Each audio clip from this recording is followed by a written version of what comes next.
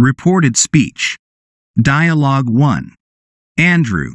Mary, why did you not speak to my sister at yesterday's party? Mary. I didn't speak to her because she was rude to me at the club last Saturday. Andrew. What did she do to you? I always thought that my sister was very fond of you. Mary. That is what I thought. I feel very upset. Apanada. Andrew. I will speak to her about it. Probably somebody has been carrying tales. Andando con cuentos. Introduction to the dialogue.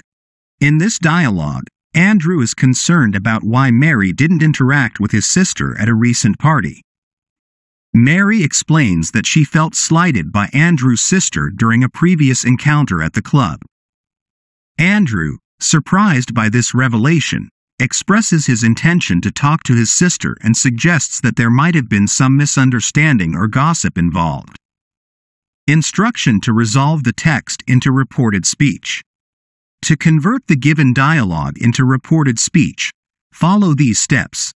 Remove quotation marks. Reported speech does not use direct quotations. Change pronouns. Adjust pronouns as necessary to fit the third-person perspective. Adjust verb tenses.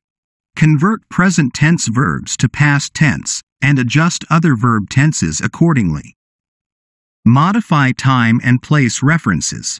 Change expressions of time and place to fit the reported context.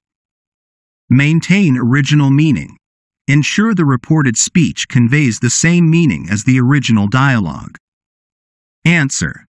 Andrew asked Mary why she had not spoken to his sister at the party the previous day.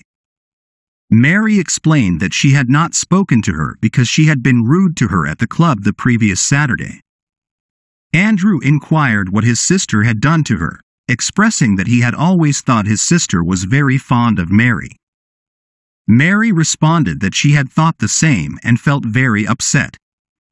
Andrew said he would speak to his sister about it, suggesting that probably somebody had been carrying tales.